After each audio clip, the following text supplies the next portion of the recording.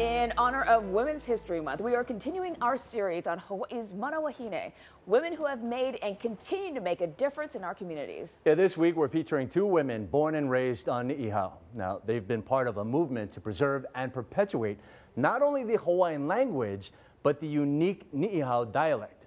Our Lacey Denise reports. The island of Niihau is the only place in the world where Hawaiian is a primary language. Their specific dialect dates back to how the native Hawaiians spoke before missionaries arrived. It's estimated that there are at least 500 native speakers left, and some worry that with each generation that passes, that dialect may be lost. Dr. Kuuipolani Kanahele Wong and Kahea Faria, who were raised on Niihau, are part of a movement to preserve and perpetuate Olelo Kanaka Niihau. Maneine ua olelo ia aneane mate ta olelo aka ma Niihau aole no pela. Dumea ma Niihau mauno ta olelo mai to wa mai to matou po tupuna to lakou po tupuna. One thing that makes the Niihau dialect unique is the use of the letter T. The original Hawaiian language used the letter until missionaries documenting the language replaced T with K. The other islands adapted to that, not Niihau. What are you doing today? Hea kauhana ke ia la? Ano like? Hea tauhana tia la?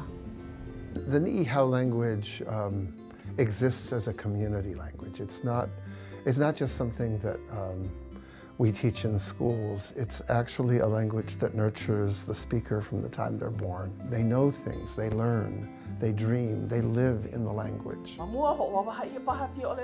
The women are working with multiple organizations to implement programs and language initiatives across the state.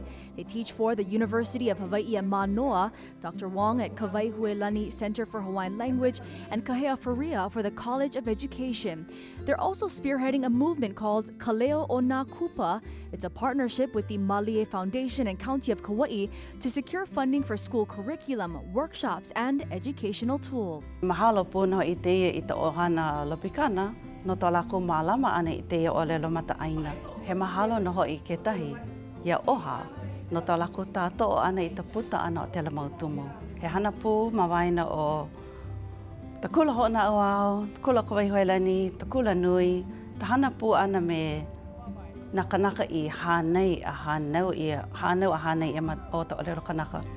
With each student and each lesson, it's another step toward ensuring that Olelo Kanaka Niihau will live on forever. Manaolana wau o ta manaolana no tia mua aku o iho I ta ho'o mau ia o ta Olelo Niihau I loko o ta ohana Niihau a me ta po e hoi hoi ana ia o mai I ta Olelo Niihau.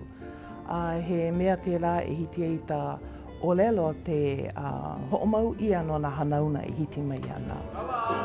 Lacey Denise, Hawaii News Now. Niihau is owned by the Robinson family, who bought that island from King Kamehameha IV in the 1860s. And we also want to say mahalo to the Robinson family, Ipo and Kahea, for sharing their story with us and with Lacey.